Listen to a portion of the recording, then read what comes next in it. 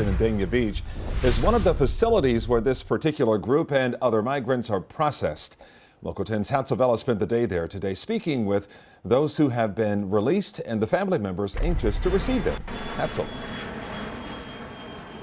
Calvin, so many stories of fear and stories of joy.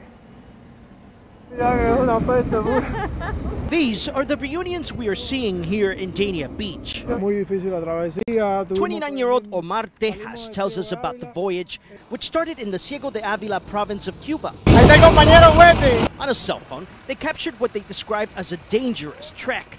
30 people on board. From key to key, the Cuban doctor says they were hungry, finally landed in Isla Morada overnight after being at sea 6 days. Muy emocionada. An emotional day, says his cousin Noelvis, who adds, it's tough not knowing something could have happened at sea. 3 days, they didn't know if Omar was okay. No sabíamos si los familiares estaban aquí esperándonos, si venían a buscarnos o si nos iban a deportar. We didn't know if our family would be here waiting for us, he says. We didn't know if we would be deported. More reunions, more stories of joy. Feliz con mi esposa.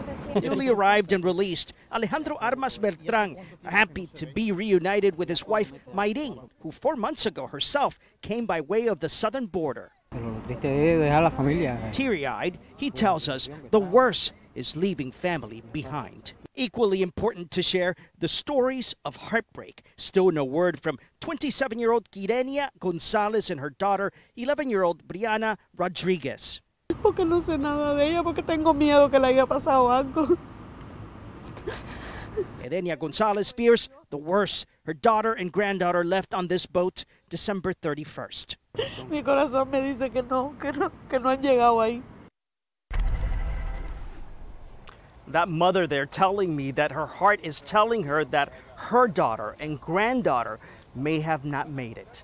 For now, reporting live from Dania Beach, I'm Hatzavella, Local 10 News. That is